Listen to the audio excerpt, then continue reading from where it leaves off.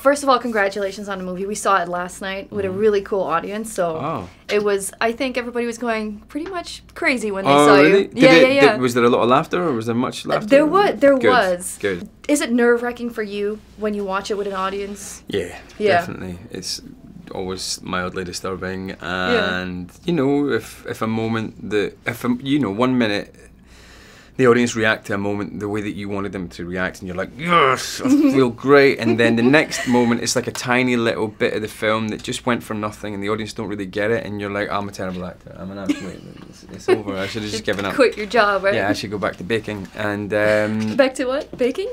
Yeah, I worked in a bakery for a couple of years. Really? When I was a kid. Yeah, when I was about 16, 17, 18, 19. Yeah, up to 19. Can you make good croissants? No. Oh, Unfortunately not. That's probably why I'm not a baker. So you should get another job then. Yeah. Another backup job. All right, thanks. Yeah, so it's nerve-wracking watching with an audience. Yeah. So and bakers. Obviously, I think you look pretty scary in this movie. That's the least thing I can say. You play 24 characters.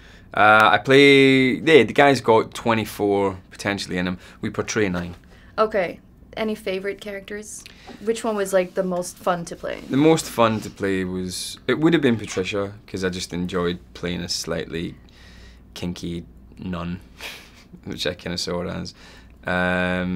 But she's in high heels the whole time, and that was very painful for me. So probably maybe as you are. Talk to me, sister. And then, so I'd probably say Hedwig, the 9-year-old boy, because he was just there was an interesting mix of innocence and malevolence and kind of anger in him, which made him unpredictable but also quite fun and funny to play. Everybody was loving him. Good.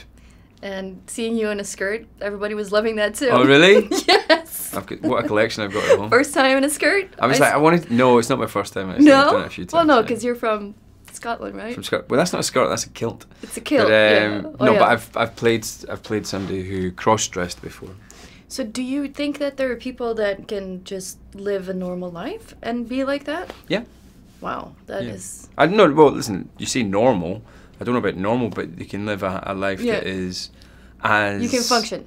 There's a high degree of functionality. You know, there's people that don't have the ID and can't function. So. You know what I'm saying? So, don't say anything, but... Yeah. But yeah. Yeah. Well, they're giving me the wrap. Thank you so much. Thank you. Cheers. Alrighty. Thanks.